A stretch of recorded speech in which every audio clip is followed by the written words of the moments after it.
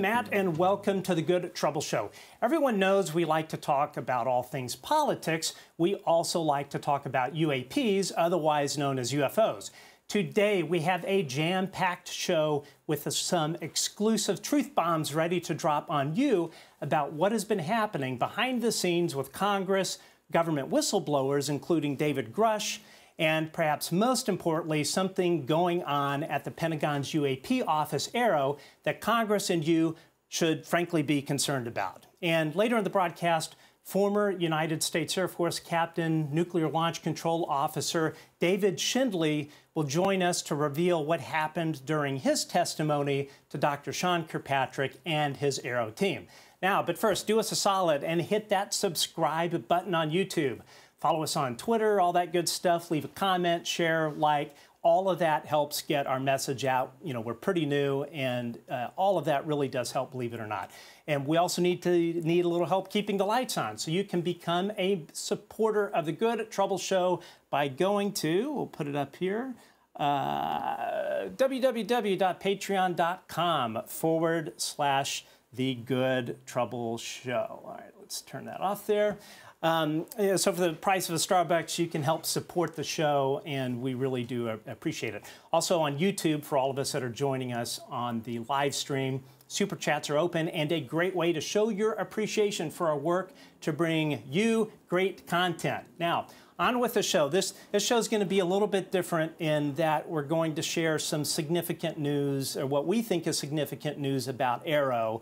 And part of what I'm going to talk about here is just give a little backstory, because we do have a lot of viewers that are not, have not been tracking the whole UAP issue, especially as it relates to Congress. So hang with us here. This will be about 10 minutes, and then we're going to get to Captain Schindele to find out what happened with his experience with AARO. And I think you're going to, frankly, be probably pretty shocked and surprised.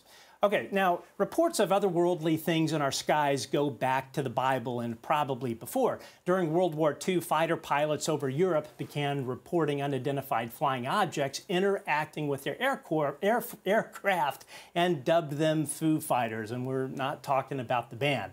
Yeah, you had other high-profile events, such as the Roswell crash, and the public demanded answers before you knew it.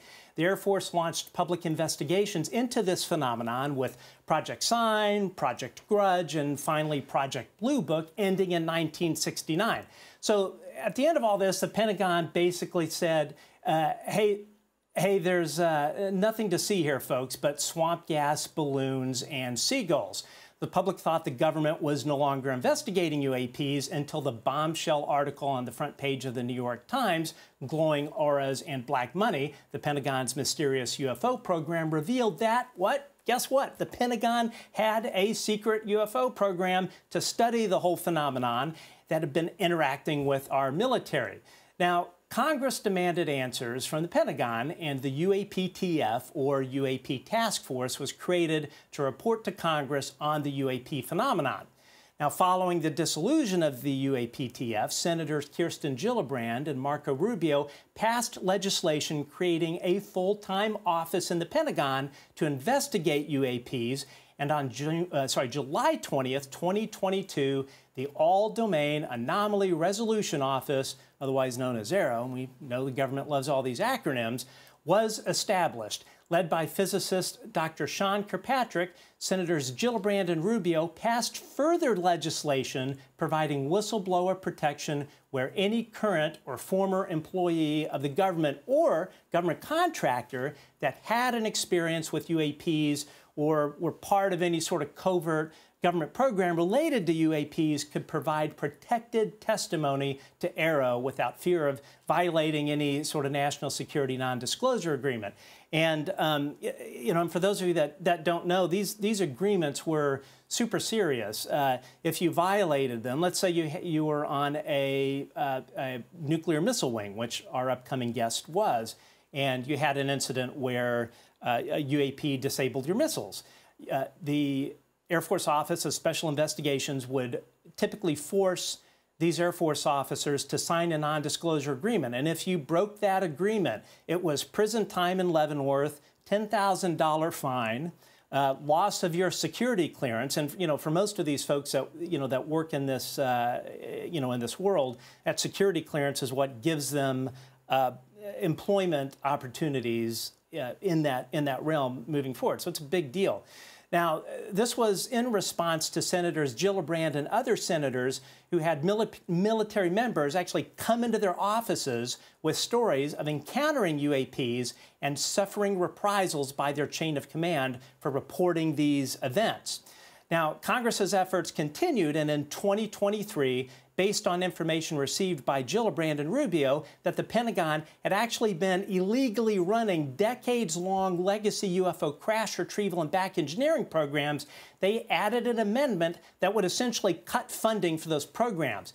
This was followed months later by an amendment from the top Democrat, Senator Chuck Schumer, and leading Republican Marco Rubio, setting up a commission to review and declassify UAP, which again, for most people know as UFOs, related documents. The legislation used the phrase non-human intelligence 24 times. I mean, that's insane, 24 times. It is a really big deal. But what was a huge deal is that it addressed the legacy UAP programs directly by stating that the United States would exercise eminent domain over any recovered UAP technology and biological evidence of non-human intelligence held by a private contractor. So if you're Lockheed Martin, and notice my camera is dropping in and out of focus, so sorry about that. So if you're Lockheed Martin and you were given a craft to back engineer, let's say 50 years ago, the government could finally come back and say, you know what, we're taking this thing back. Now, on June 5th of 2023, a big bombshell dropped on Washington and the world when the Debrief published an article by New York Times writers Leslie Kean and Ralph Blumenthal, who wrote that original New York Times article, titled, "Intelligence Officials Say U.S. Has Retrieved Craft of Unknown Origin." In it, former high-ranking intelligence official David Grusch of the National Geospatial Intelligence Agency, or GSA, revealed that the government had deeply buried covert programs to recover and back-engineer craft of unknown origin, and that the government had a ton of these vehicles, not made by human hands, in their possession. He had additionally filed complaints with the DoD, Department of Defense, and IC, Intelligence Community Inspector Generals, one of which was so alarmed by the evidence he deemed the case credible and urgent. Grusch also appeared in an extensive News Nation piece with journalist Ross Coulthard, who's a personal hero of mine, where he revealed even more shocking details about what he had uncovered while working at the NGA. Now, all of this came to a head when Grusch testified under oath this summer in front of Congress and had this to say. The UAP Task Force Director asked me to identify all special access programs and controlled access programs, also known as SAPs and CAPs, we needed to satisfy our congressionally mandated mission, and we were direct report at the time to the DepSecDef. At the time, due to my extensive executive-level intelligence support duties, I was cleared to literally all relevant compartments and in a position of extreme trust, both in my military and civilian capacities.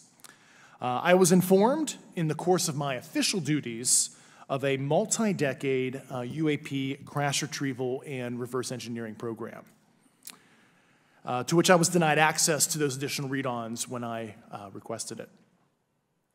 I made the decision, based on the data I collected, to report this information to my superiors and multiple inspectors general, and in effect becoming a whistleblower. Mr. Grusch, finally, do you believe that our government is in possession of UAPs? Absolutely, based on interviewing over 40 witnesses over 4 years. And where? I know the exact locations, and those locations were provided to the Inspector General, and some of which to the intelligence committees. I actually had the people with the firsthand knowledge provide a protected disclosure to the Inspector General. Wow. Okay, now keep in mind, folks, that Grusch was under oath. Grusch could have been charged with perjury if he was lying to Congress. That is serious stuff. Now, perhaps the most crucial point at the hearing was that Grusch claimed these illegal programs were squirreled away in private aerospace and defense contractors controlled by around 50 non-elected government officials spread in nodes throughout the government who acted as sort of gatekeepers for this entire thing, keeping it hidden from Congress. Now, by the way, this hearing did not sit so well with AARO Director Sean Kirkpatrick responding with what I would characterize as a pretty passive-aggressive post about Grusch and the hearing on his LinkedIn account. David Grusch wasn't the only one revealing a crash recovery program. This is from my brother from another mother, Jeremy Corbell, and his partner, legendary journalist George Knapp, interviewing the former director of another Pentagon UAP program, OSAP, on their podcast Weaponized. Watch this. You're officially allowed to tell us that the United States government has in its possession a craft of unknown origin, and you were able to access the inside. Is that correct? The wording that you read is correct.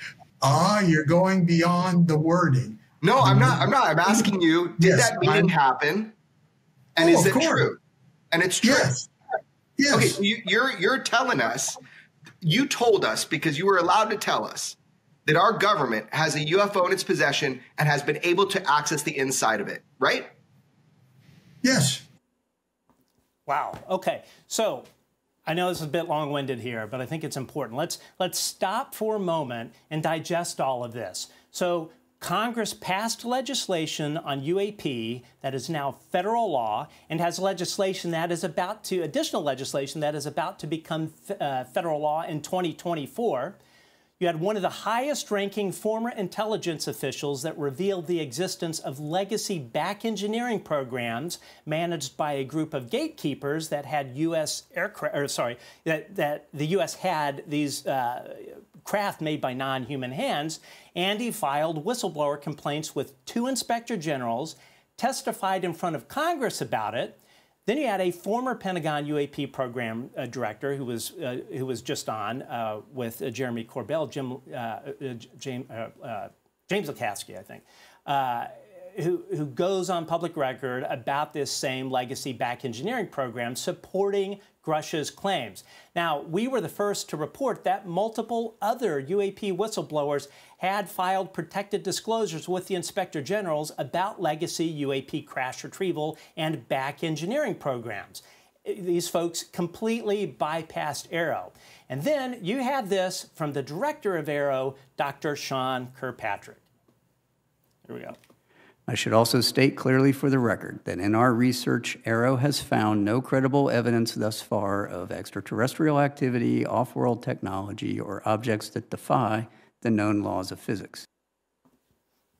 Wow. Okay. Okay. So, yeah. So people wondered if Kirkpatrick and his office, mandated by Congress to investigate the UFO phenomenon, would do its job in good faith. I mean, after all, we've seen decades of lies by our government, which ran similar programs. But after 1 year and 3 months since AARO's formation and what I just learned about AARO, it's time for Congress to ask one question. Congress and this is, I'm addressing Congress and the staffers. Who is pulling the strings at AARO and why? And let's dig into this. Now, first, consider that AARO was established under the Office of the Undersecretary of Defense for Intelligence and Security, or OUSDINS. The same office whistleblower Lou Elizondo noted was the primary source of administrative terrorism used against whistleblowers or anyone who got too close to the truth. The director of AARO, Dr. Sean Kirkpatrick, was, as most people may not know, installed by former acting director OUSDINS David M. Taylor, who's now retired out of government. He's in the private sector now. And, of course, Ronald Moultrie, who, by the way, was on the advisory board of the government contractor Battelle. By all accounts, Battelle has been involved in legacy UAP back engineering programs. Now, right out of the gate, AARO seemingly had no comms plan, like absolutely none. There was no public-facing interface other than a Twitter page with only one post, and even today, I think there's only that one post. No, and on the Twitter page, no information on how you go about contacting AARO. One source told us that Moultrie would not approve any posts to their Twitter page. The AARO website was also allegedly delayed due to Moultrie's slow walking of that project. Another source indicated that in AARO's first year of existence, they barely spent any of their budget. There was no spend plan. Now, this dysfunction appeared to be by design, with one congressional source telling us that OUSD-INS thought Congress would lose interest in the UAP topic, so the program was, well, just kind of set up to fail. Only recently, Undersecretary of Defense Kathleen Hicks had to finally step in to get a freaking website up, and that was only about a month ago. Now, one would think that following Grusch's sworn testimony and the fact that his case was deemed credible and urgent by the intelligence community Inspector General, Dr. Sean Kirkpatrick would be begging Grusch to testify to AARO. I mean, seriously. I mean, after all, he could save Kirkpatrick a shit ton of time getting to the bottom of what the Pentagon really knows about the UFO phenomenon and these alleged programs that are managed by these gatekeepers. And I mean, look, if I were the head of the Pentagon program, if I were directing AARO and tasked with reporting to Congress on the UAP issue, I would have put Grusch on the first flight to D.C., thrown him in a skiff, and had him testifying on record in no time. So, here's a question. Has anyone from AARO reached out to whistleblower David Grusch?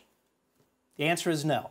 No one from AARO, including its leader, Dr. Sean Kirkpatrick, has reached out to David Grusch or his attorney via any form of official communication. None. Zilch. Not an email, not a phone call, or even a message from a carrier pigeon. Absolutely nothing. It's crazy. Instead, Kirkpatrick is going around Washington, D.C., or having his underlings do it, whispering that Grusch should visit him in a way that's kind of reminiscent of that, frankly, kind of shitty passive-aggressive post on LinkedIn. So think about it. One of the highest-ranking former intelligence officials goes on national TV and testifies under oath to Congress about secret Pentagon UAP back engineering programs, files whistleblower complaints, followed by dozens of other whistleblowers claiming the same thing. You have a former Pentagon program director on the record about super-secret legacy UAP programs, and Dr. Kirkpatrick doesn't bother to reach out to David Grusch officially? I mean, you can't make this stuff up. It is pure incompetence, or is it something else? Is AARO, under Sean Kirkpatrick's leadership, intent on getting to the truth for both Congress and the American people? Can whistleblowers, Congress, and Americans trust AARO and its leadership? Now, what I'm about to tell you is from a very high-ranking source, very high-ranking, that has given us information that has always panned out. This information is significant. And in my opinion, it demands a congressional investigation into AARO. So, everyone pay attention. When AARO was established, Ronald Moultrie also established an advisory council called AARO Exec, or AARO Executive Council, whose purpose was to provide oversight and guidance to AARO, and was headed by Ronald Moultrie himself. The existence of this advisory board was nothing secret. Everybody knew about it on the Hill. Moultrie actually announced it in an official Pentagon memo that you can find on the internet. So Congress knew of its existence and who sat on the council. There was nothing to hide, but there has been something hidden from Congress, and here it is. When AARO was formed by Dr. Sean Kirkpatrick, he assembled a separate secret council of advisors. A few people on Capitol Hill recently got wind of this and asked Kirkpatrick for the names of who was sitting on this secret council. Kirkpatrick refused to tell them. Why? I'll tell you why. Because some of these unelected officials who sit on this super secret advisory council are the actual gatekeepers of the legacy UAP crash recovery and back engineering program. I mean, seriously, talk about the fox guarding the hen house. You cannot make this shit up.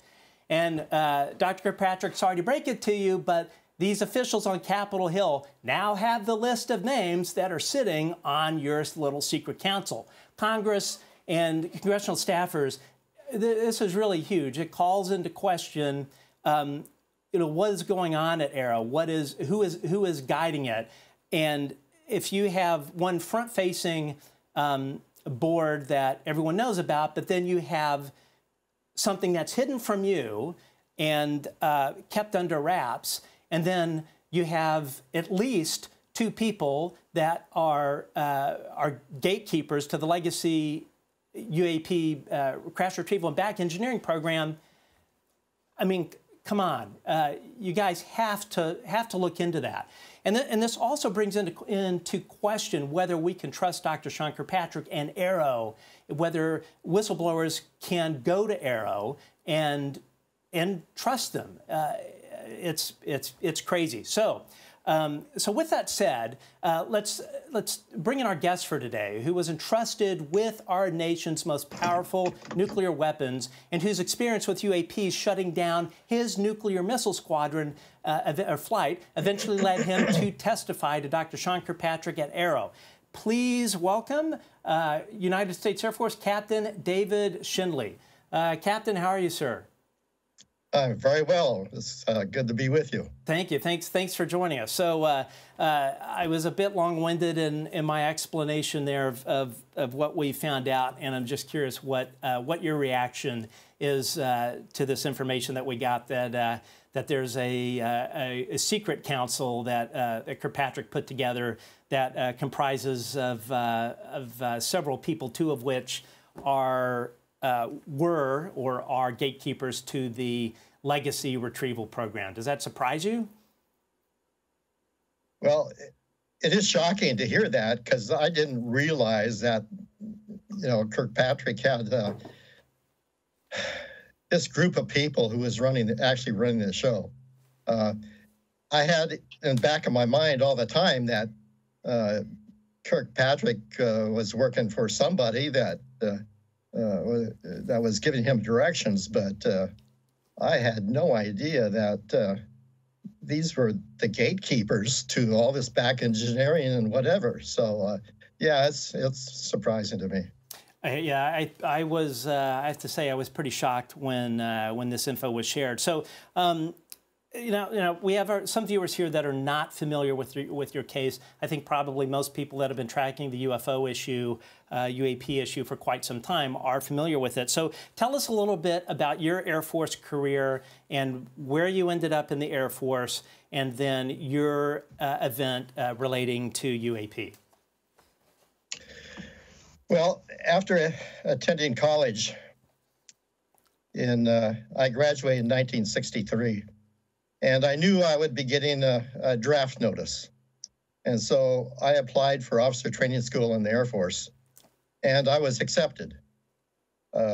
So when I finished officer training school, I had previously requested that I be assigned to Fairchild Air Force Base in Spokane, Washington, where there was Atlas missiles. There was 9 liquid-fueled Atlas missiles, intercontinental ballistic missiles, and that's where I wanted to go. And sure enough, that's where they assigned me to go. So I was a launch control officer with the Atlas E missiles for 1 year before they were downgraded and dismantled in favor of the Minuteman. And I left Fairchild in late June of 1965. And then I was assigned to Minot Air Force Base, North Dakota, with the Minuteman missiles. So I had to go through training all over again, this time with the Minuteman missile. And after 6 months of training and a few more months at Minot, I became a launch control officer with the Minuteman, with a commander over me named Major Gordon Tollerud. And we had, this was in January 1966 that I got on the crew. And then in September 1966, it was an interesting experience that I had. Gordon and I were assigned to relieve a missile crew at November flight. This was in September. And normally we had crew changeover at all 15 of the launch control centers surrounding Minot every morning. And he and I were scheduled to go to the November flight, and which was about 35 miles away from the base.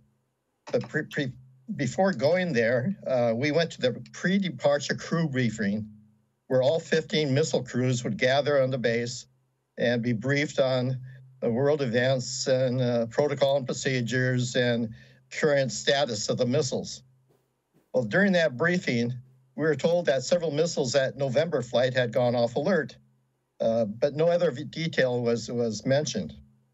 And so after the briefings, several crews came up to Gordon Tollerud and I and says, "Did you hear the news this morning?" And I said, "Yes, I did." And my commander did too. And the news was that residents of Mulhall, North Dakota saw several UFOs overnight. And it was west of town.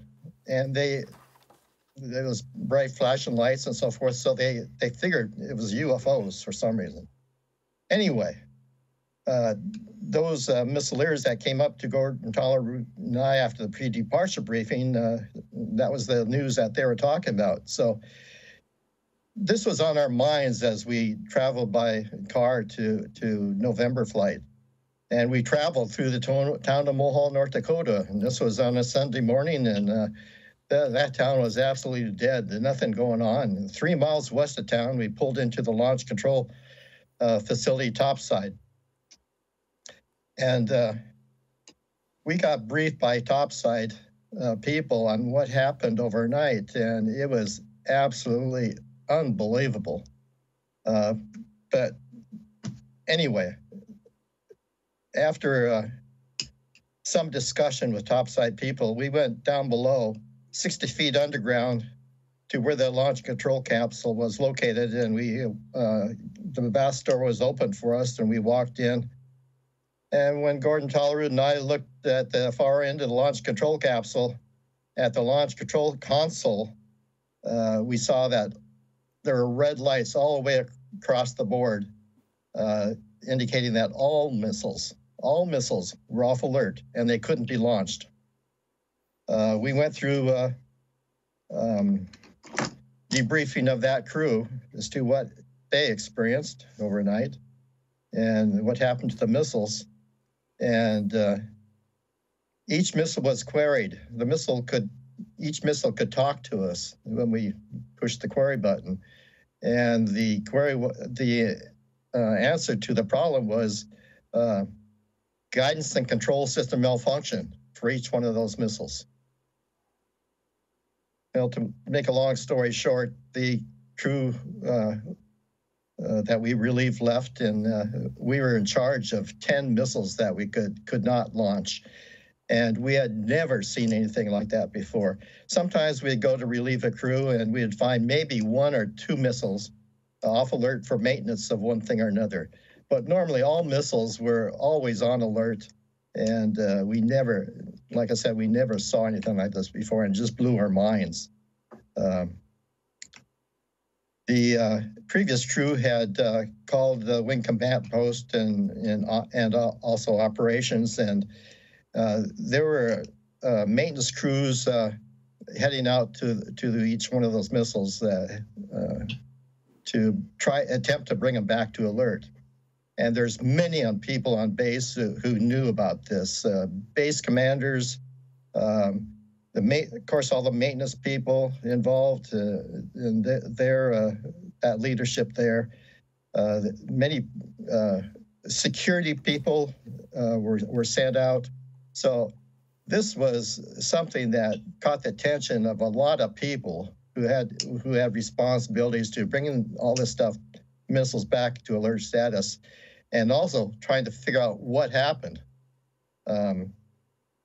So that's essentially the story of my incident in a short capsule. That's the way it went. And just for people that don't understand, as far as how our nuclear ICBMs are controlled, two launch officers in a capsule controlled 10 individual intercontinental ballistic missiles, correct? That's correct. And at Minot Air Force Base, we had 15 launch control centers spread from northeast of the town, counterclockwise to the southeast of town. And those launch control centers, actually we call them launch control facilities. That was the name for the topside facility. They were all located. November, I believe, was the closest one, about 37 miles away. But the others were 70 miles and perhaps even more further away. And then each launch control center controlled 10 Minuteman missiles.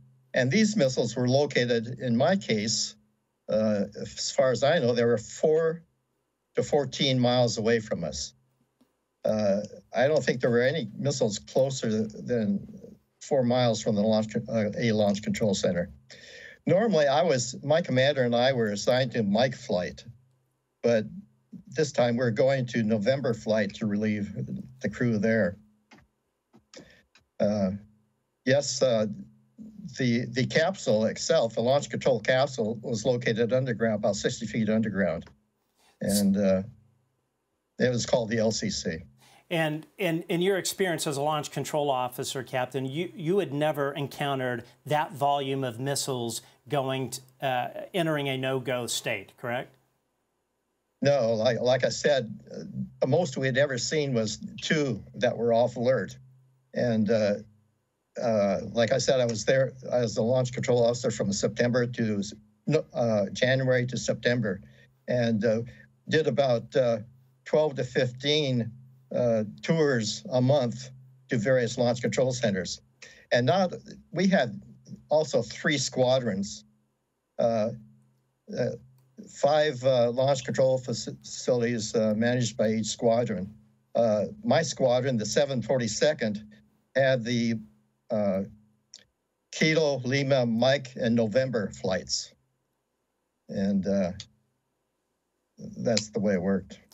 Now, what was the first thing that went through your head? What did you think to yourself when you were told that UFOs had managed to disable these nuclear missiles?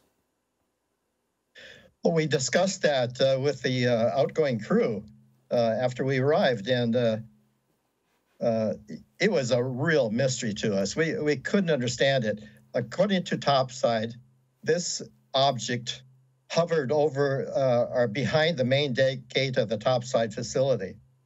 And they were on the phone to the crew down below. And they watched this thing sitting there for quite some time. And then pretty soon the object took off. In a second or two, it was gone. Just went straight up. And the missile crew said that when the thing was hovering just behind the main gate, and they were talking with the topside crew people, the security guards, all the lights on the control console went red, just one after the other, right across the board. Wow. We discussed whether it was some kind of an EMF pulse, electromotive force pulse, or something like that, but we couldn't understand how that pulse, electrical shock, could incorporate a signal to essentially take the guidance and control system of each missile off alert. We discussed it, but it was just unbelievable. We couldn't make sense of it. Now, prior to this event occurring, had you heard of this happening with any other squadrons? No. In fact, that's what has surprised me in hindsight.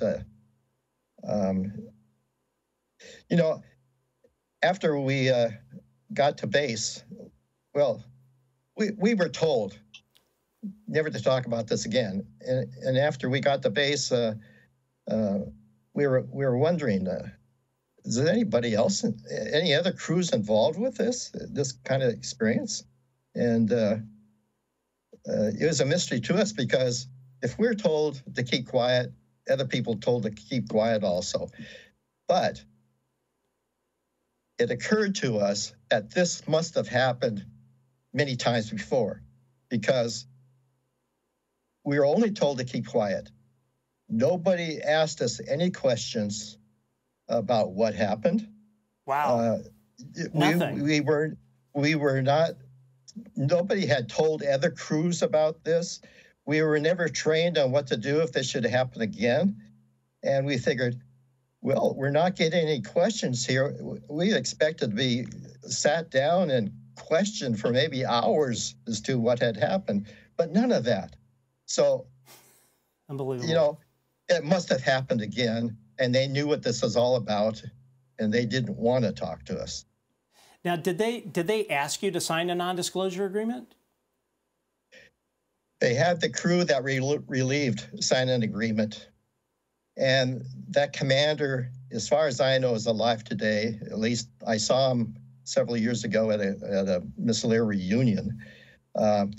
He had told me at that reunion, he says, Dave, you got to understand that when I returned to base, I was ordered to sign this non-disclosure agreement in writing. And he says, he essentially told me then, he says, I just want you to know that I can't talk to you. And I don't ever ask me any questions about this again.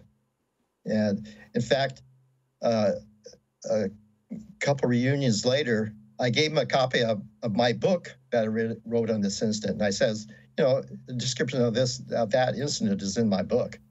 And he took my book, and he has never showed up at another reunion again. I haven't seen him since, and we've had 3 consecutive reunions since then.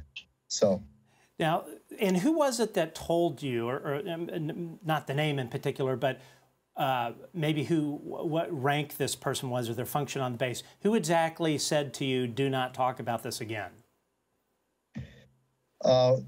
When we were relieved by another crew, and my commander and I went topside, I attempted to question the flight security controller topside, who was involved with that incident, or saw the actual incident. I attempted to question him again. He said, "I'm sorry, sir, but I'm directed not to talk about this subject ever again." And then my commander told me, he says, "Oh, I forgot to tell you. When you're on rest break below ground, I got a call from the Office of Special Investigations, the Air Force Office of Special Investigation. And he said he was told that we're never supposed to talk about this again, and was told, as far as you are concerned, it never happened."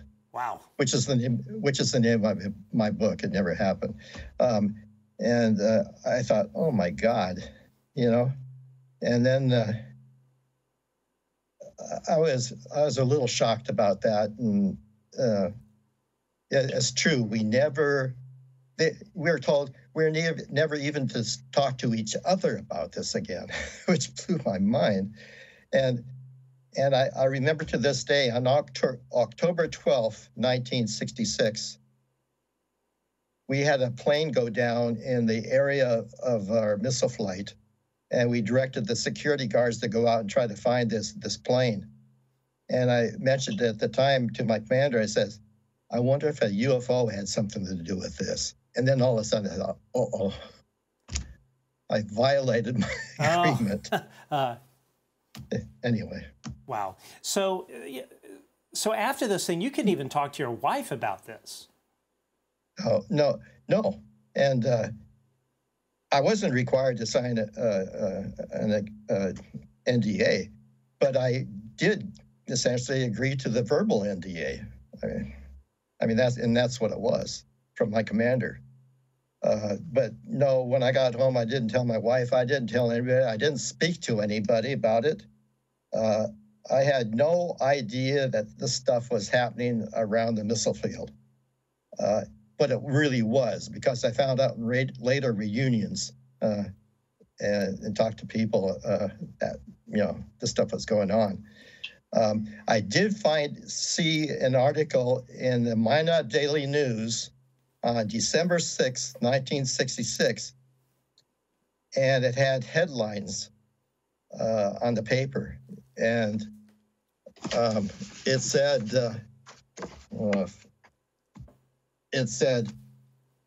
Minot Launch Control Center saucer cited as one indication of outer space visitors. This is in the Minot Daily News on that day. And evidently, the Minot Daily News got a heads up on a Saturday Evening Post article that was to be published on December 17th, 1966, which was written by Alan Hynek. Well, Alan Hynek had paid a visit to Minot in late October or early November to look into some other instance that had happened. There was an incident that happened, I found out that happened, also in Blue Book files, that happened on August 25th, 1966. And this involved another crew commander from my squadron named Val Smith. And his incident occurred at Mike Flight. And evidently, Hynek heard about this incident when he came to Minot to interview Val Smith, although I don't know if he ever did interview him, to tell the truth. But also regarding that incident, evidently, people on Minot Air Force Base investigated it because Chester Shaw, Major Chester Shaw of Minot Air Force Base, sent a note to Blue Book, which was directed by Air Force Regulation 200-2, that on the sighting or this incident that happened at Mike Flight on that date with Val Smith. So I got hints on December 6th with that Minot news article that something was happening in the missile field, but nobody was talking. People were asking each other, did you see the news this morning, the headlines this morning? Yeah, but nobody was talking about it. Nobody knew anything about it. Val Smith certainly didn't speak up. Anyway. And you mentioned going to these sort of reunion sort of class reunions, I guess, or a reunion of other missileers. When you went after you went public with this, and when you went to these reunions, did other people approach you and say, "Oh, by the way, this happened when I was on duty," or did you hear similar stories? And of course, many of us are familiar with Captain Bob Salas's incident. Right. Did you hear of any others? Well, interestingly, I didn't hear about these reunions until 2010, and I got a call from a missileer from the 740th Squadron from when I was there. And I was surprised to get this call, and he says, I'm calling to invite you to a reunion we're having. Evidently, they had just found out my name and phone number and somehow and called me. And I said, no, I'm not really interested. I wouldn't know anybody now. And I just wasn't interested. But then later on the next year in 2011, I got another call from him. He says, "Are you sure you don't want to come to the reunion? We're having lots of fun, and it'd be good to see you." And I said, no, thanks. But he gave me his email address. And so I emailed him. I said, "By the way, I hate to ask you, but do you recall anything about any UFO incidents in Minot when you were there?" And I couldn't believe it with the reply that I received from him. He had an incident himself, and he described it. And he's talking about missiles going down. So he also clued me on to another missileer, Larry Manross. So I contacted him and found out about his incident. And then later on, I found out about a whole slew of other incidents, including incidents where there was outer security alarms at some of the missiles, where security guards were sent out and saw these objects hovering over the silos. And I thought, oh my goodness, things that we didn't know when we were there. Amazing that they kept that they kept that locked down so tightly, even to the point where you weren't allowed to discuss it with your fellow airmen that all had the same secret security clearance. It's just insane. Now, so let's fast forward to present day and talk about your testimony to AARO. Firstly, how did you get connected to AARO, if that's something you can speak about? Well, I was warned in an email telling me that all of this email stuff between us is confidential. It said, as you probably know, all records created by AARO are formal government records, including these email exchanges, are subject to the laws, directives, and so forth. But I was contacted by email, and just a moment here. No problem.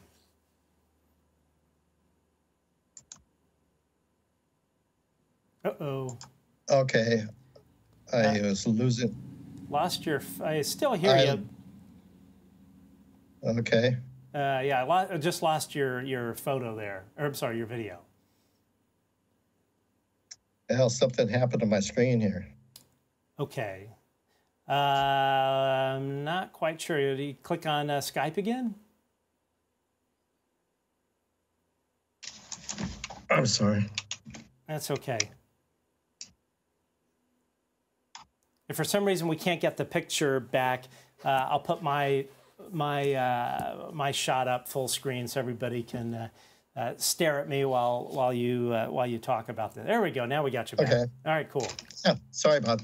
Okay, I got an email from AARO, and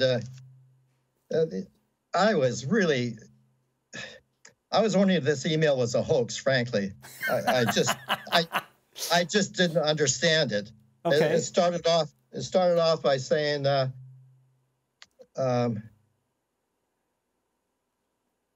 this is an opportunity to incorporate into the official records discrete knowledge and experiences of those exposed to the U.S. government's previous unidentified anomalous phenomena investigations.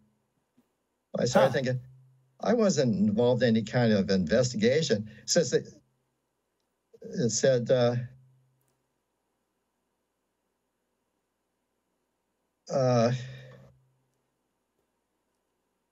several other places, like the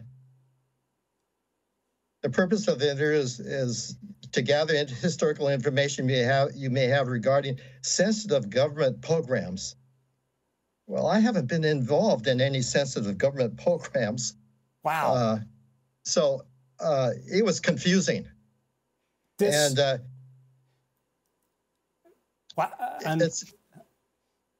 said it would be. It also said the interview would be held in a secure. This stuff is. That's okay. Okay. Yeah, it's all good. Okay, I'll be wrapped up in. The joys of wireless. Yeah, I'm sure somebody's going to make some fun. Okay, I need glasses to read this. Yeah, that's all good. And it says these investigations will be held in a secure environment, and everything you say and describe will be held accordingly in secret. So. So he go ahead. Sorry. Go ahead. So it was very, very confusing. So you get this email from AARO So, I actually email them back and say, "Is this a hoax, or what's going on here? What's with these the stuff?"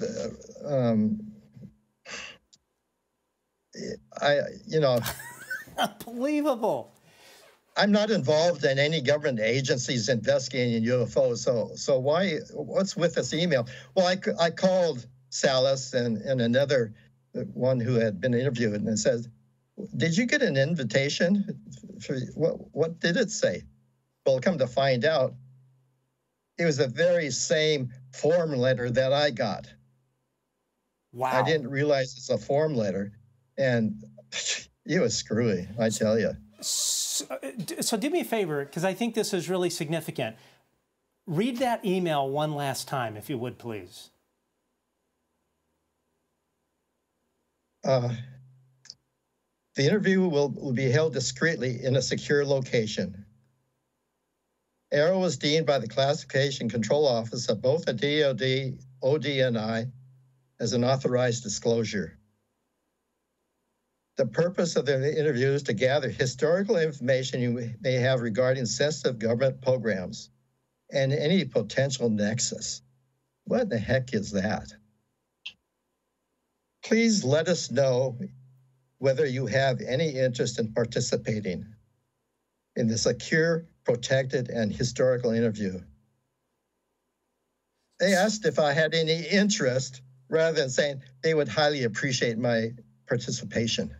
But yeah, it's crazy. Well, and the thing that's so AARO is sending out a form letter to, apparently they think they're sending it to people that were part of covert UAP programs, and they're saying, "Come on in and let's talk about those programs." Perhaps. I don't know. I kind of, to me, that's it. Sounds like it was addressed to people that were involved in legacy UAP programs. They're saying it in an email. That's what I thought. Yeah, you're sending this to the wrong person, you know. And I even in my second email to them, after they said, "Yeah, it's legitimate," I says, "Well, what's this about?" You know, investigations and sensitive government programs. They didn't answer me. Yeah, I mean, I'll be honest. I am frankly speechless. That their comm security is so loose that they would send an email out, email blast to a bunch of people that they thought were part of secret government UAP programs that obviously you were never involved with, and none of these other folks were. And they send something like that out. I mean, to me, that's just pure. That's Keystone Cops. That's just completely incompetent, and it also flies. I talked to Salas about this, and yeah, sure enough, it's word for word what he had received. Yeah, I mean, that seriously flies in the face of national security. And so I agreed to participate. Okay. But then they sent me another email and said, "Well, would 2 p.m. on May 9th, Eastern Standard Time be okay with you?" And so I emailed them back. I said, "Are you sure you mean Eastern Standard Time for May 9th? No, they meant daylight time." And so I questioned them about that. And they said, 2 p.m. it is. They didn't answer your question. No. And on this email, and I take it you still have copies of these emails. That's right. Were any other people CC'd on there, or were you the only recipient? No, I was the only one. Okay. And yeah, I'm still trying to digest this. This is crazy. I don't know how somebody could hold a security clearance if they're sending out emails acknowledging the existence of legacy programs and asking people to come in and talk about it over non-secure communication means. And then I have some thoughts that I wrote down regarding that too at the time. I said, why would they send a form letter rather than a personalized invitation? Right. Asking me to participate, asking me if I was interested. And I note here, AARO does not seem to react in a professional manner, and their true intent in all this is to put AARO under suspicion. It would have been expected that there would have been face-to-face contact on such an important matter, with a strong effort to get participation in order to arrive at the truth. And also, you've got your thing on there, Jared. That's all good. Hey, we're here to have fun, in addition to talk about UAP stuff. This is a first-time experience, and look what's happening. I think you're doing great.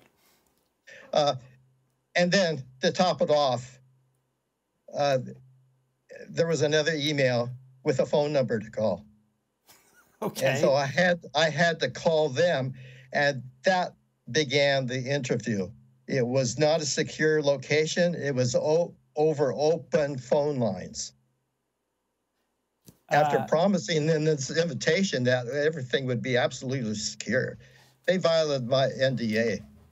So, yeah, I was about to say, so had you, I mean, obviously you agreed to a verbal NDA, but had you signed a written NDA, you, in speaking to AARO over a non-secure communications link, would have been an abject violation of a national security non-disclosure agreement. Definitely. And, I've hesitated all along about talking with people in government about this. And I always thought, well, it'd be either face-to-face or somehow made more secure than you and I talking about this. Yeah. So, I mean, how careless is that? I mean, that's just, it's, people, and this is why people don't want to talk. And we'll get into that in a little bit, because I can give you some specific reasons why whistleblowers are bypassing AARO, and I think this is part and parcel of how they're running, or how Dr. Kirkpatrick is running this organization. I mean, it feels very slapshot, if you ask me. I can tell you that other people that have been interviewed have the same situation with me, and are really not too pleased with AARO. So, okay, so let's jump into your call with AARO. So you call 1-800 Let's Talk UFOs. Who picks up the phone? Who's on the call? And walk us through how that went, if you don't mind. Yes, I gave them the call, and they had several people gathered there, and they told me who they were, and I started out with them by asking them some questions. I asked them, "Are you recording this interview?" And they said, "Well, we're transcribing it." And I said, "What does that mean?" Right. Yeah. And they said they're taking handwritten notes. That's a common thread I've heard before. I said, "Can you tell me about how you happen to be talking with me?" And they said they're given my name. "What will you do with information I pass on to you?" "Well, they're going to create a memorandum for file regarding what we talked about, of course, via their handwritten notes." All the time, Sal's and I thought they were recording this stuff. Yeah. But they obviously weren't. How many people work with AARO at this time? I believe they told me, but I don't recall what that was. Do any people in AARO have UAP background prior to joining AARO? And the answer was no. Are any people seriously? Are any people in AARO familiar with the long history of UAP UFO situation in this country? Well, they weren't familiar with any investigation whatsoever. And I said, "Well, are you familiar with the Air Force projects, Project Sign, Project Grudge, Project Blue Book?" "No." "Are any of you familiar with my book?" And the answer was yes. Okay. And then I said, I would like to ask you one final question. Are you familiar with the name Admiral Roscoe Hillenkotter? Well, this is the former original CIA director in 1947, who was brought to office on, I believe, September 18th, 1947, which is the same day that the Air Force was separated from the Army Air Force, the Army. And so then I went a little further, talking about what Hillenkotter wrote to the New York Times on February 28th, 1960. Let me read that to you, that short blurb that from Hillenkotter, in part. It is time for truth to be brought out in open congressional hearings. Behind the scenes, high-ranking Air Force officers are soberly concerned about the UFOs. But through official secrecy and ridicule, many citizens are led to believe the unknown flying objects are nonsense. To hide the facts, the Air Force has silenced its personnel. This was in the February 28, 1960 issue of the New York Times. 6 years after that, I found myself being silenced by the Air Force. And it's unbelievable. Now, if I may ask, was Dr. Kirkpatrick on that call with you? The top official of AARO was on the call. And so how would you characterize your interaction with this top official?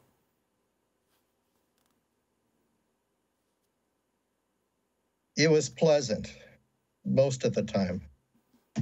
But I told him I had watched his presentation to Congress April 19th, 2023.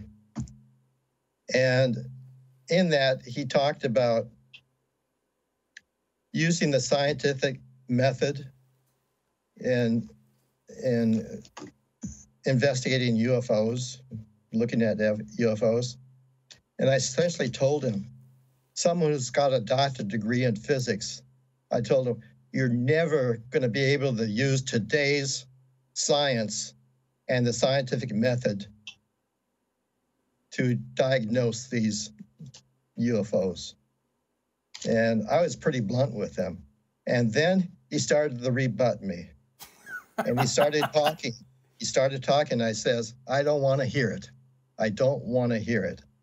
Because he knew what I was talking about. He knew today's science is way below the technology and these things that are flying around the skies and hovering over ICBM missile fields. Do you think that they did you get the sense that they were familiar with these nuclear cases, or was this like literally news to their ears? Oh, I think they heard of them before. Okay. Yes. In fact, when they wrote up the MFR, they only included my opening statement, which I sent to them. What's an MFR? Memorandum for record. Okay. I asked them, how are you going to document this? Well, it's going to be a memorandum for record. And the only thing they included in that was my opening statement, which is right here. And it's several pages long, but they did not include any dialogue, none of the questions I asked, none of the information I provided them regarding what happened at Minot, nothing about Hynek visiting our base and staying at Colonel Lemansky's home on base. I had a lot of information from other missileers that at least 5 other missileers that had information. And they just seemed disinterested. In fact, an email I got from them said that they were only interested in documenting my visual inspection of the Launch Control Console where all 10 missiles were off alert. That's the only interest they're interested in me in saying. And that blew my mind. And this was after the fact, after I rejected their MFR because it was incomplete. And so you rejected the MFR. Did they reply to that rejection? Yes, in about a 3-page letter. Really? And, okay. And they explained to me that they're concentrating on doing a good job and making these interviews, and they're really working hard, and they're essentially suffering that they are volunteers, that they have to leave family and friends and to do their work. And I sent them. I wrote an email to them, which I decided I wouldn't send. Okay. Because it was a little bit blistering. I said, essentially, I was saying, well, we in the Air Force suffered also, and especially holding back a monumental secret important to all of humankind. And I said it has been a burden on us also to keep that secret from the American people. And in fact, it gets me a little emotional when I think about it. In what way? Well, I spent 40 years holding the secret back. And I mean, it was really helpful for Salas to come out and talk about his identical experience to mine. And it was a great relief for me. But then the aspect of the U.S. government or somebody in the U.S. government holding this information back from American people and American leaders really is quite disturbing and upsetting to me. Sorry, go ahead. You go ahead. Yeah, no, that's a huge weight, and I think what is really disappointing in AARO and how they treated you is just is kind of the flippance of the whole thing. Not putting you in a proper environment to talk about this stuff, proper secure environment, even if you didn't sign a national non-disclosure agreement, and actually one question I meant to ask earlier: how long did this telephone interview last? Not too long, less than half an hour. Okay, but that's still a pretty good amount of time. So yeah. they interview you for half an hour. But some of that time was taken with my opening statement.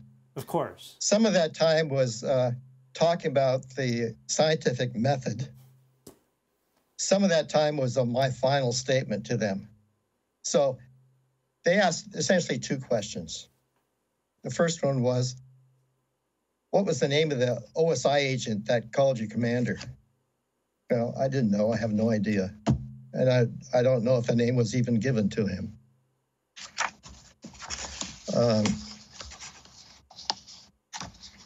The second question was, how did you know it was a UFO that caused the problem? So I went through my story of my pre-departure crew briefing and the news that had been on that morning. But then I told them what the topside crew told me. And the topside crew was pretty emotional about this thing. And they had been very frightened about this incident. Normally my crew commander and I, the procedure when we got to the launch control facility topside my commander would go into the security section of the building through the door to the security section. I would inspect the topside facility in the grounds and then go in the back door. Well, when I went through the back door, the site manager, a tech sergeant, greeted me, and he said, "Did you hear the news overnight? What happened overnight?" I said, "No." And he said, "Well, follow me." And he took me to the day room, to the west-facing windows of the day room, and he proceeded to put his hands out in front of him and talking about this object that was sitting maybe 100 feet away, just outside the fence to the facility. And it was night, but this object had bright flashing lights and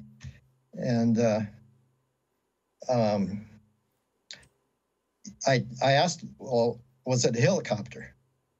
Well, I knew helicopters didn't fly at night. And he said no. And he said there was no sound of helicopters or anything. But he couldn't adequately express what the lights looked like. They were not like beacon lights from airplanes. They were just flashing bright lights, he said. But he couldn't adequately explain exactly what it meant. What he meant by that, whether they pulsating or whatever. Anyway, he said the object stayed there, hovered there for quite some time, and then it started moving off to the right, to the north, and hovered just behind the main gate of the facility. And he said it stayed there for quite some time, and that time was a place where the security people could see the object, and you could tell by the expression on their faces and the tone of their voices that this was very disturbing, and they were frightened, frankly. And so I told AARO that story, and no questions. No follow-up, who were these people, who was the base commander? I mean, just kind of like...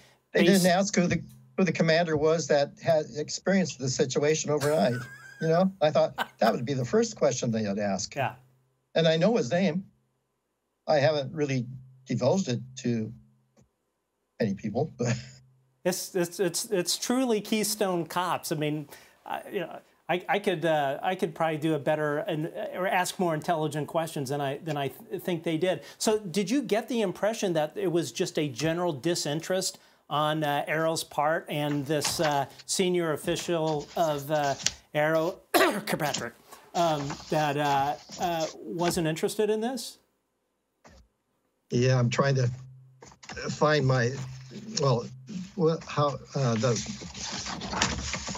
information on my rejection. Here's what they sent me, the MFR.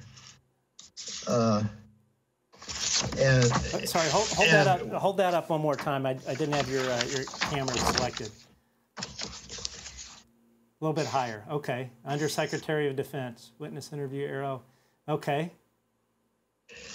And I signed it, but I didn't transmit it back to them. With the MFR, I stated the following.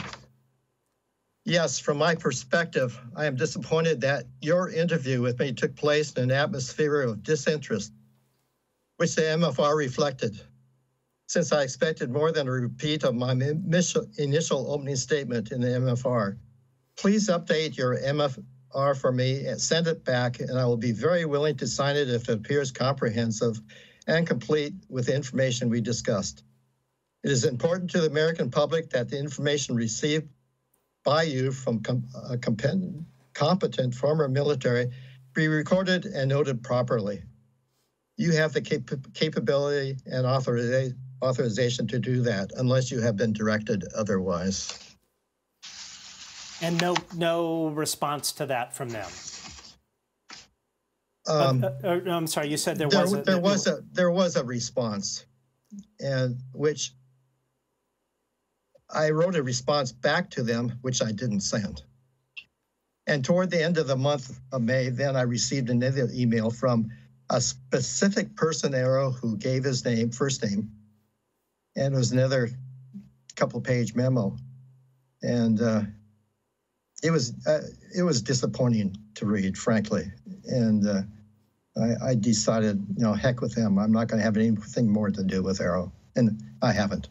I don't blame you. I mean, what's really amazing is you spent 30 minutes. It wasn't like you were on a 2-hour phone call. You spent 30 minutes on the phone with AARO, and we'll just I will assume the director of AARO, Sean Kirkpatrick, and there's no court reporter, there's no recording. They're taking handwritten notes, and I guess their note-taking skills aren't really good.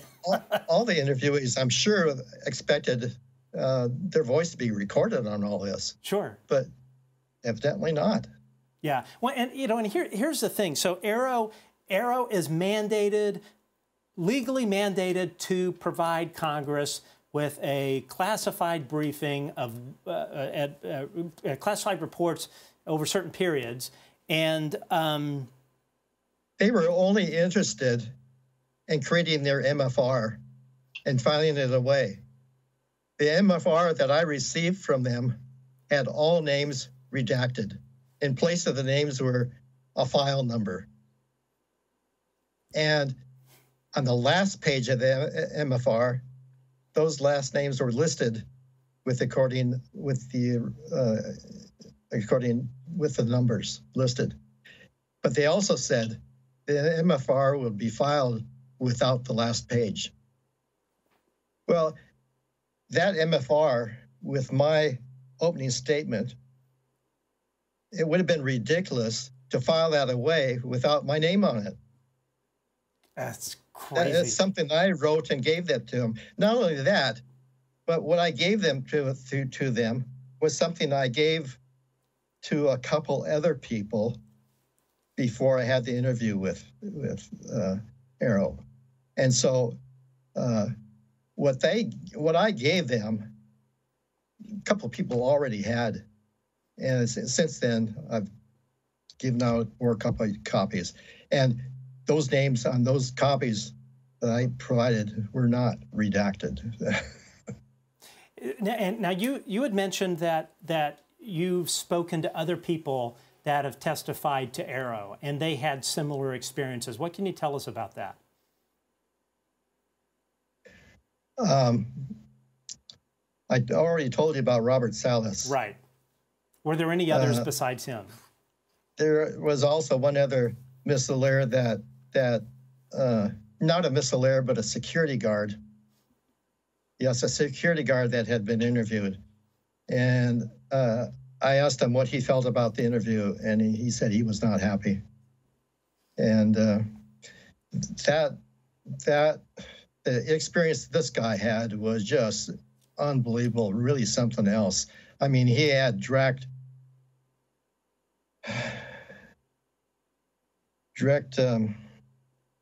contact with the UFO.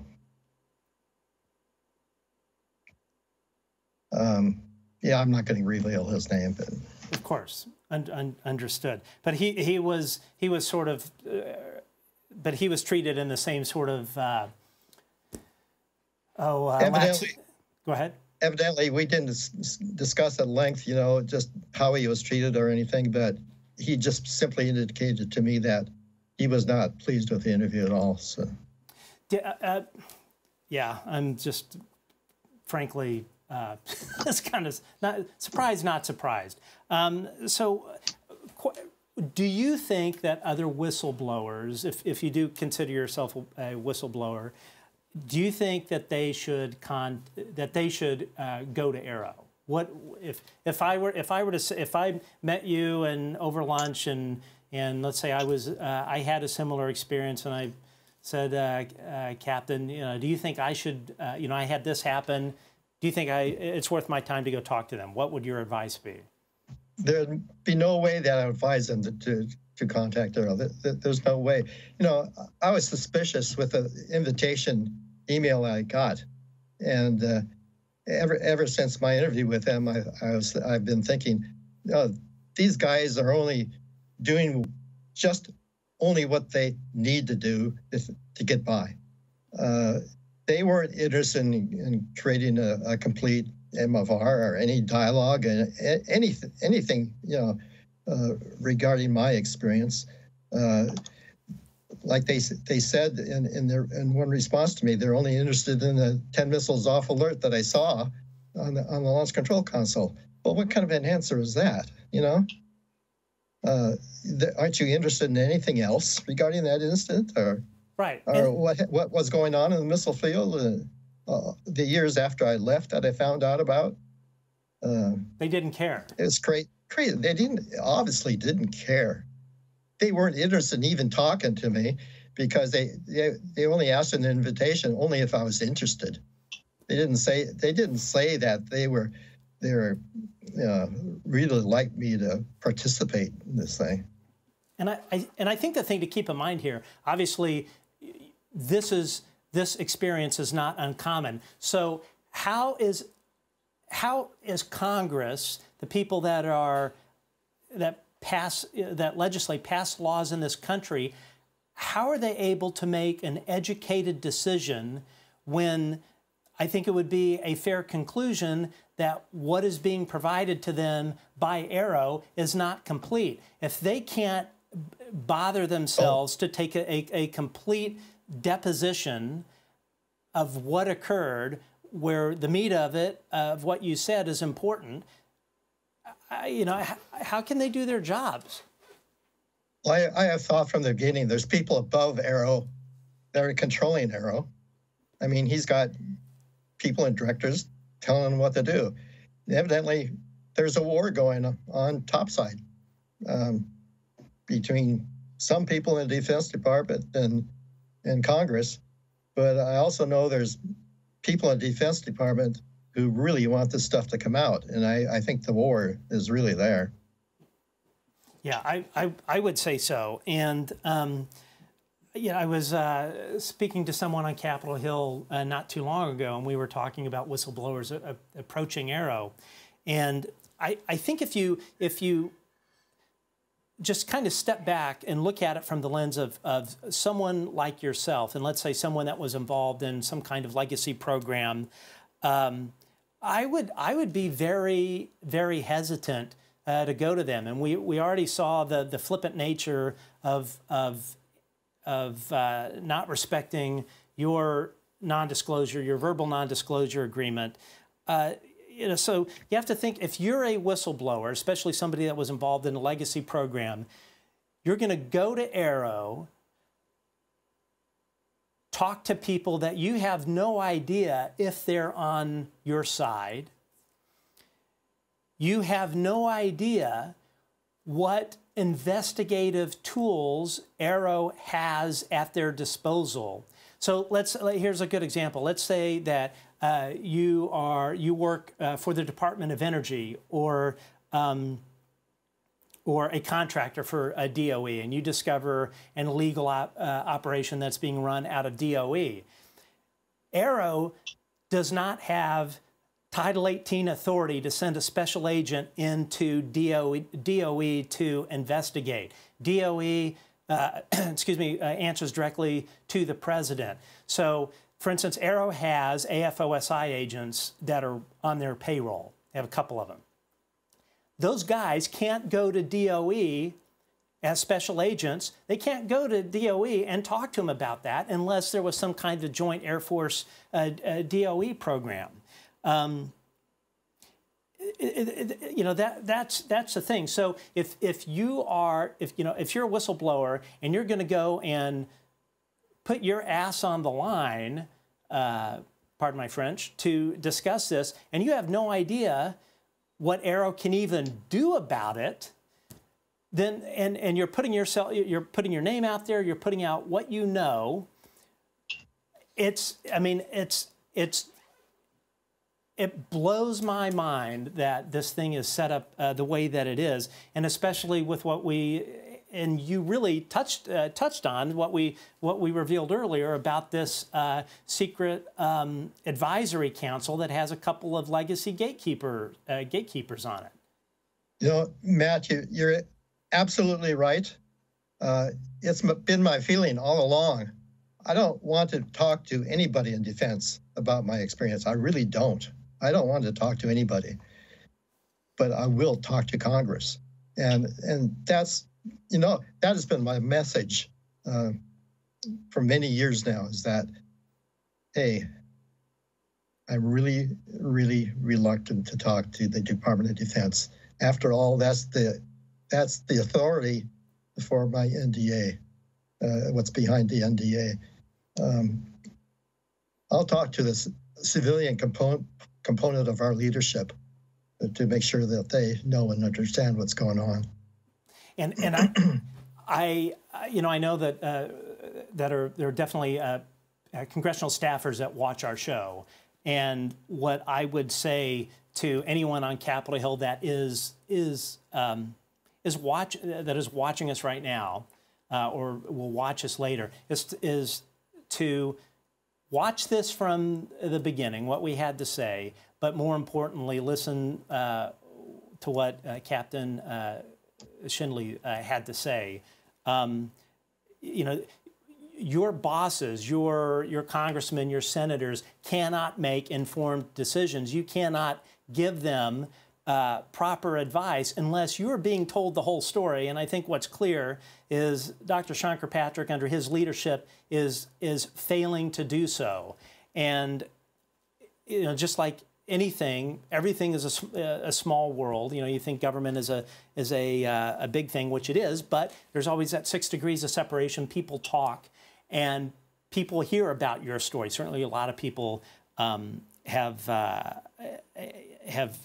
shared with you similar experiences, and yeah, I mean, it's really a travesty. I don't know if you even want to call it a honeypot, but I think anybody that is a whistleblower should just go directly to their representative. It does fall under protected disclosure, and yeah, and more importantly, Captain, thank you for your service. Thank you for telling your story. Thank you for going through what you did with AARO. I think it's really sad and disrespectful to you and your service to your country. If you have a few minutes here, I'd like to ask you. We have some listener questions that would love to run by you if you got a bit more time. Okay, cool. That'd be fine. All right, awesome. Thank you. Let's see. Alfredo Neal, greetings from Chile. Thanks a lot to open this truth about UFOs. And I think that's the main thing. People really understand your bravery. Respect your service to this country, and then also your bravery in coming forward and continuing to, to carry this torch, like Bob Salas and Robert Hastings and others, to not let this thing die on the vine. Okay, Lucas Oliveira, David, have you tried to contact any congressman directly to give your testimony? Yes, I made one attempt to contact Congressman or Senator Gillibrand via her website, but I understood at the time that my message would be received by staffers, but I actually received no reply, and I understand that. But I can also see by this that it's very difficult for the ordinary person to get a hold of a congressman or senator or whatever. And no, I really haven't been able to make a contact myself. Okay, we'll talk about that offline. I can make that connection for you. Okay, Gandaw, thank you for your service and your courage, good sir. That's thank you for that. Spindub Tracks, firstly, thank you, Spindub, for the nice $10 super chat donation. That's thank you so much for that. Spindub Track says, thank you for your service and courage coming forward, David. Do you think AARO's cagey behavior is due more to external pressure from DoD IC exec branch leadership, or is AARO itself part of the cover-up? That's a really great question. Well, who knows what the personal feelings are of these people in AARO? You know, I don't know. They're doing their job, and they're doing it according to what people tell them. And you know, it's hard to put blame on AARO. I think they're nice people, but they're not people I want to talk to again. Yeah, well, you know, and the thing, I think also too, and I'm sure there's some really great people at AARO, but an organization is only as good as its leader, and everything flows downhill. If you have a great leader, you're going to encourage the people below you to do their best work. When you have a leader that, you know, face it, can't even get a damn website up, yeah. Okay, Brett, thank you for the super chat donation. Damn it, David, what are these things? What is your what is your personal opinion on that? What are these UFOs? Yeah, I think that's hell, I have no idea. I've never seen one. I'd sure like to see one. But there's been plenty of people who've seen this stuff. And I've done a heck of a lot of research. And I have some of that in my book. But if you really get into researching Blue Book and find out all the people that were involved with that and who were involved with that object that crashed, I would say it's, and then you look at all these other experiences and descriptions. Frankly, you know, I've had to have an open mind on this stuff. I learned. I quickly learned that after attending the McMinnville UFO Festival in Oregon. This was several years ago. And I did give a presentation, the one and only presentation I've given in public. And after the presentation, one person, well, several people came up to me, but the one person in particular started, you know, congratulated me for coming out, and then talked about the incident he had. So I asked, who are you? Who are you? What's your name? He wouldn't tell me. Wow. And I found out later that he was a U.S. Marshal. Wow. You know? Yeah. And then later on at that festival, we had to sit down, get together with some people. And there was this one couple was looking at me. And then the wife came and talked to my wife and said, my husband, essentially said, my husband would like to talk to your husband. Well, I said, I talked to him, and come to find out,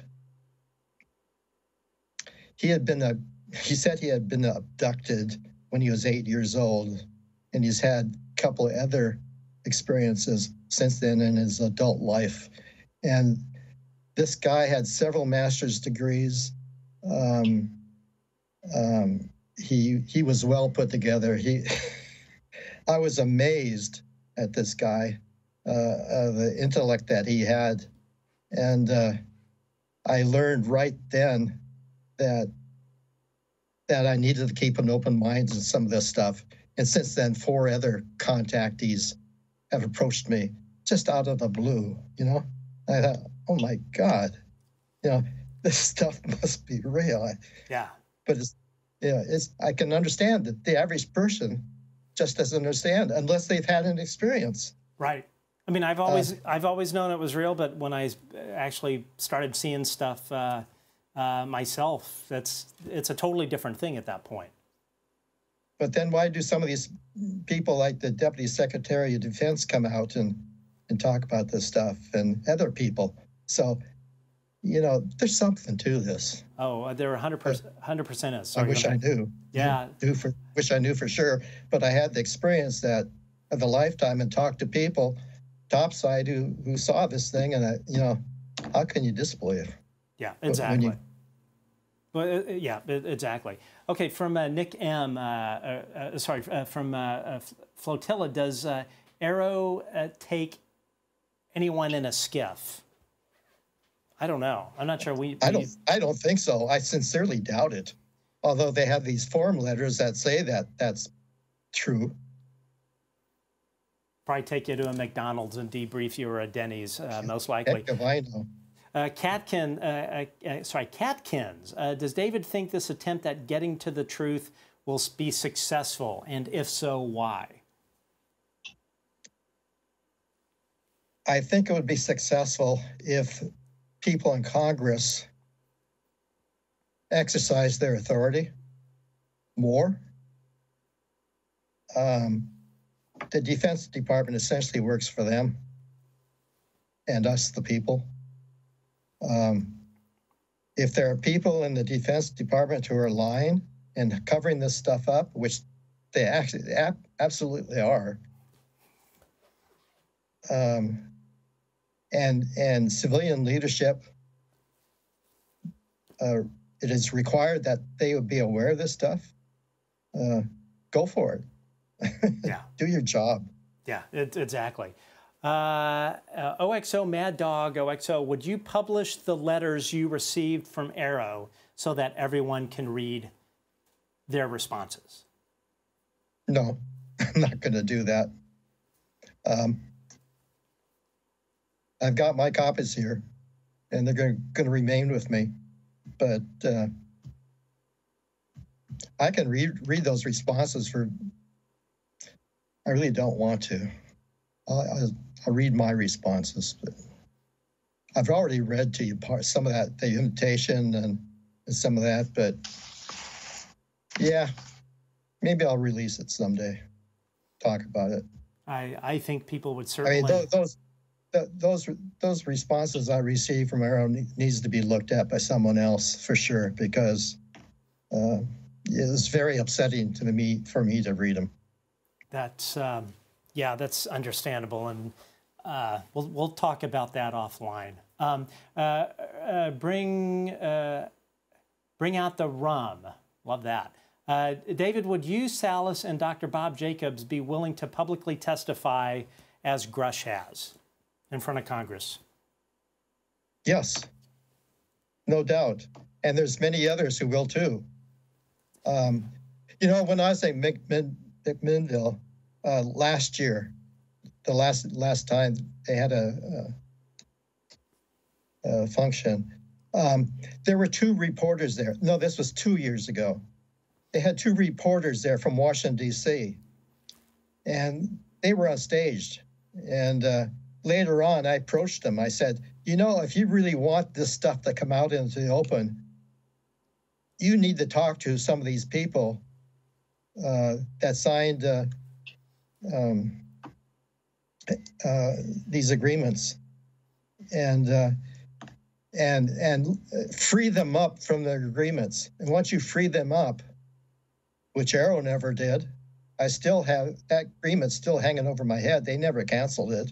In fact, they told me it's not voided and it won't be voided. What? Those agreements that were signed. And us talking to AARO, those agreements were not voided. Wow. Those agreements still exist, and they indicated that they're still active. It was just our interview. They said it was okay. Did how you, they put it. Did you have to sign a non-disclosure agreement about the interview, or a verbal non-disclosure agreement? No. Okay. They sent me a notice about legal things that I had to look out for. But and can you all they said here was, like I said before, AARO is deemed by the Classification Control Office, both the DOD and ODNI, that it's an authorized disclosure. What could you say about what those legal things were that they said to you that you had to look out for? Well, I read to you the warning I got. And then, let's see if I can find it. There's a whole page of,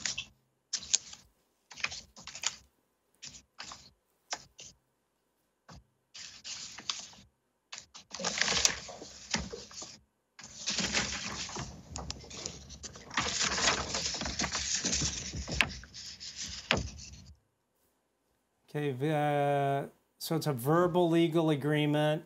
Wow. Okay. Do you agree you're a voluntary participant in this oral history? Purposes, blah, blah, blah. And then what is it? Does it say anything? So it's telling you the purpose. Does it tell you what not to do and what the repercussions are if you violate those? Not specifically. It says, do you understand that the transcripts and any materials resulting from this oral history will belong to the U.S. government and used in any manner consistent with federal law, deemed in the best interest of the Department of Defense? And supposedly that included, I guess, our emails, but it didn't mention emails in here. It only mentioned it in the email I received. Wow. Yeah, but no, it wasn't specific as to, it just says about the oral history. You understand you may choose to answer or not answer questions and so forth. And that,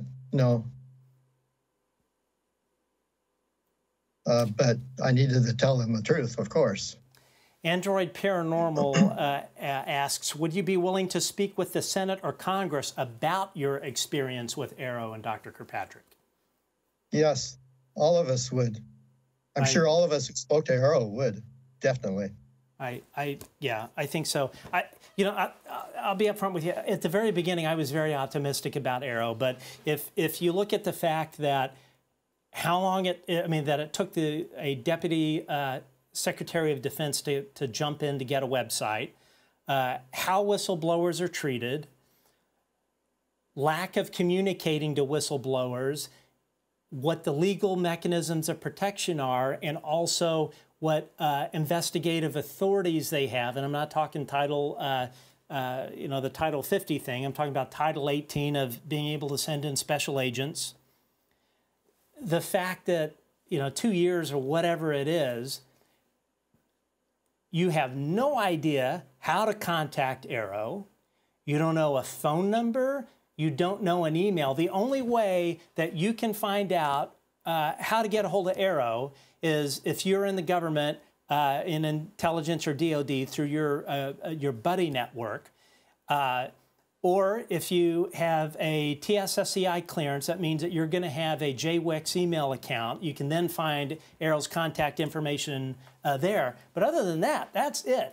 So essentially, they're trying to run, we'll just say, the equivalent of the FBI tip line, but without giving out the 1-800 number. And after hearing what you've had to say, what other whistleblowers have told us off the record, the fact that you have whistleblowers filing, and we were the first to report this, PPD-19's Presidential Protective Disclosure with the ICIG, completely bypassing AARO. And these were quite a few people that did this.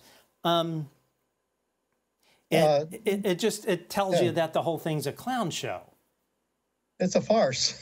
Yeah, it's a honeypot. That's the way I look. It's a farce. And, I guess I had this feeling from the beginning, and I never been confident that the Department of Defense could really follow through adequately on this stuff because they have been hiding back engineering and all this stuff. There's people up there who are following this pretty closely. Yeah, I think so. And and to just kind of wrap it up, let's make sure we don't have any more questions here. Let's hear from Nick. Question for Matt. Can he elaborate more on the secret committee AARO has commissioned? No. Other than at least to our gatekeepers, the old gatekeepers for the legacy program. Yeah, I'm surprised. Like I said before, I'm surprised that such a committee exists. Yeah. Well, and you know, and again, my message to lawmakers is, you know, you guys pass law that is supposed to get to the bottom of this and force transparency not only to you but the American people. And when you have a department run by a director that, you know, frankly just doesn't seem to give a damn, you've got the wrong guy in the seat. And then the larger question Congress must investigate is who is pulling the strings of AARO, and then the people on this committee and the people that are on this committee. Again, they should be shaken in their boots. They completely should, and frankly, I think there are a lot of people that should end up in jail about this. You know, we live in a democracy, not under a military junta. Bottom line. Anyway, well, frankly, I was willing to keep this to myself for 40 years and longer if necessary. But in the end, it was keeping alive from the American people that made my decision for me, that I needed to come out. So yeah, here I am. Yeah, here you are. You're a patriot, and you clearly love your country. And much like David Grusch and others that have come forward and realized that there are things that are going on that are not in line with how a democracy should operate. Okay, tell us, how can we find your book? My book is on Amazon. And it's called... So right behind you there. Okay, great. It's called It Never Happened. And let's see. It's U.S. Air Force Cover-up Revealed. And it goes up through Project Sign and Project Grudge. I'm writing Volume 2, which is going to be on Project Blue Book. So you can get on Amazon. I don't collect any revenue from this book whatsoever. I donate all proceeds to the Air Force Association, the National Air Force Association. So I have not marketed this book. I don't advertise it, but it's out there for people to want, or to get. And, you know, it has a lot of good information, especially about Air Force involvement in the cover-up, or especially in the early days in Roswell and so forth. Of course, it explains my incident also. So, and what I went through in that incident in probably more detail than you care to know. And I have to tell you, this is, I've been looking at our metrics here. This is one of the most widely watched live streams in the history of the show. What would your final message or ask of the people that have been watching and listening to your testimony about what occurred? I would say, talk to your congressman. If we want to get this out in the open, you can make it happen. And that's essentially what I said in my book. You know, I've done my part. I've told my story.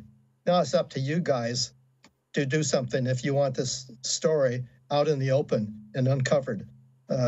Talk to your congressman and get things moving on this thing. It's been way too long.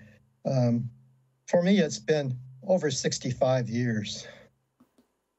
This is really old stuff to me. The American people need to know. I tried to talk to a couple of news people who were in Washington, D.C., and I told them, hey, if you know some congressmen, get them involved with this. Free the people up that signed these agreements to keep quiet. Free them up, and you'll find a lot of people out coming forward to talk. But as you said, I'd be reluctant to talk to anybody from the Defense Department because they're still holding back.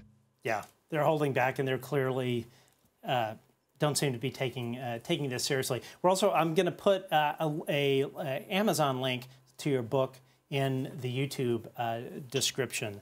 Captain, thank you for joining us today. This was I would say probably one of the most significant interviews that we've done, and I think one of the most significant pieces of information that we revealed today about AARO. Folks in Congress, do your due diligence. I would love to be proven wrong, but yeah, I don't think that's going to be the case. Certainly not in this one. And folks, if you enjoyed our show and you enjoy our guests like Captain Schindele, we encourage you to hit that subscribe button and become a Patreon supporter. Doing this stuff is not for free, unfortunately, like most things in the world. So we always appreciate your support. But most importantly is be your own activist. Contact your members of Congress. Tell them that what Captain Schindele here experienced from AARO is not acceptable, and we should demand more from these folks. They work for us, not the other way around. Captain, thank you so much for your time, and I hope one day to meet you in person. We're going to chat a little bit offline about some of the other stuff. And try and get you in touch with some folks. So thank you very much, sir. Have a good day. You too. Thanks, guys, for joining us. And hopefully we'll probably be back around middle of November. Unfortunately, my day job is sucking up a ton of time. But as always, we'll come back with really top-notch guests. And we appreciate you watching and appreciate your support.